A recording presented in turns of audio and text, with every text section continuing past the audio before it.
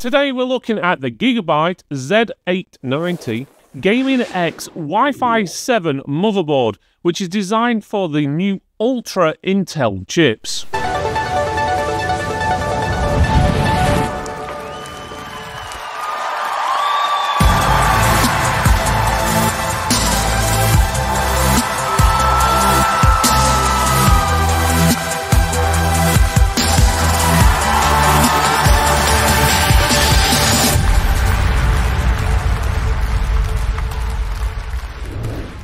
The GIGABYTE Z890 Gaming X Wi-Fi 7 motherboard is a powerhouse designed for gamers seeking top-tier performance with next-gen technology.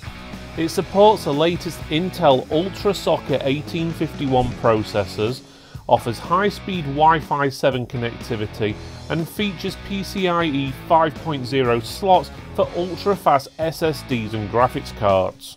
With enhanced power management, advanced cooling solutions, DDR5 memory support and customizable RGB fusion lighting, this motherboard aims to elevate both your gaming experience and the aesthetics of your setup. The motherboard comes in a traditional box, sporting a black and orange theme. The front highlights basic information including compatible CPUs. On the back you'll find detailed product information, key features and an I/O layout to easily verify it has the connections you need. There's also a QR code for additional product information. Opening the box you'll find the motherboard securely wrapped in an anti-static bag. Accessories include a manual, 2 SATA data cables, as well as a Wi-Fi 7 antenna with its own dedicated connector. The motherboard boasts a sleek black PCB complemented by silver heatsinks. White plastic accents over the rear I/O area and white markings resembling PCB trace lines add a stylish touch to the heatsinks. Installing your storage is a breeze thanks to the toolless heat spreaders over the M.2 sockets. There are 4 M.2 sockets in total, each with pre-fitted thermal pads on the heat spreaders.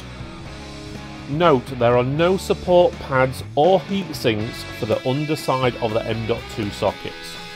The top M.2 socket is Gen 5, offering the fastest speeds available, while the remaining 3 are still a fast Gen 4.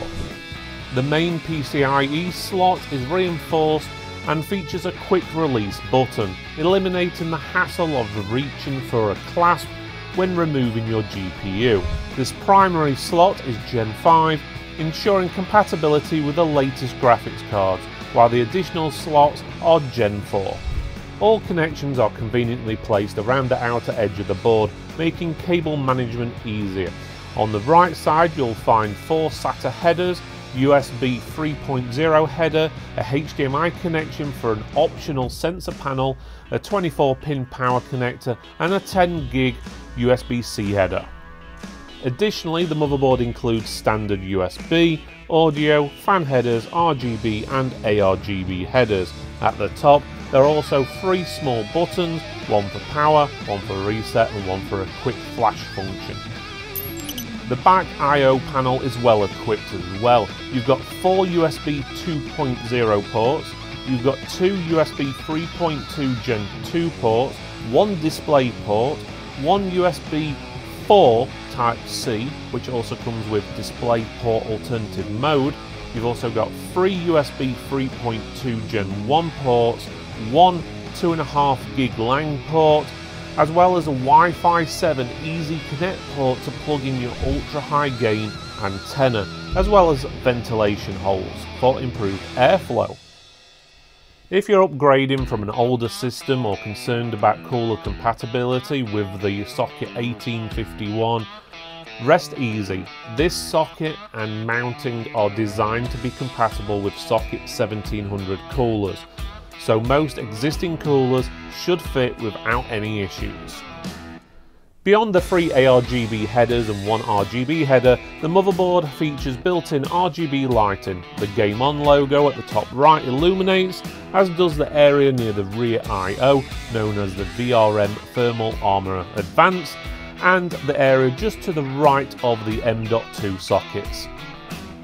The BIOS interface is user-friendly and similar to previous Gigabyte BIOS versions.